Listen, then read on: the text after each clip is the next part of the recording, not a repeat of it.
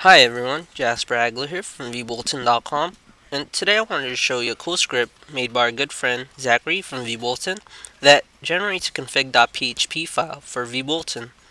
And this is it on my screen. So to visit this page, simply go to your browser's address bar and type in geekydesigns.com//gen config. And so let's get started. The first step is to input your database information. So input your database name, database user, database password, table prefix, and this is optional, you don't have to fill this one out, and the email that database errors will be sent to, and your MySQL server name. And after inputting all your data, just click on go to step 2. And here we'll show you a preview of the config.php file before it generates it. So if you're content with the info, just click on save file. And that's it. You should now have a config.php file for use on your vBulletin forum.